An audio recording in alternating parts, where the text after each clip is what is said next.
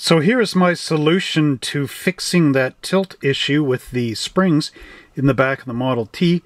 Now what I did is I cut a little bit of styrofoam here. Originally this was going to go right under the car, but it was having some issues hitting the drive shaft there, and so that wasn't very good. So instead I actually cut this end of the block in half, and I was able to put it up underneath here. So this is just some styrofoam with a bit of cardboard glued to it. I was trying to get the height all in styrofoam, but I cut a little short. However, the cardboard kind of made up the diff.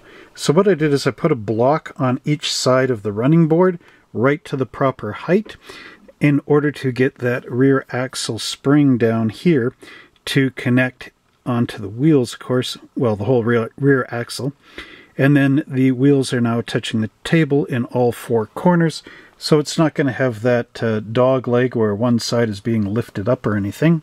So this is exactly how we want it for our Model T, and I hope this little tip will help you out.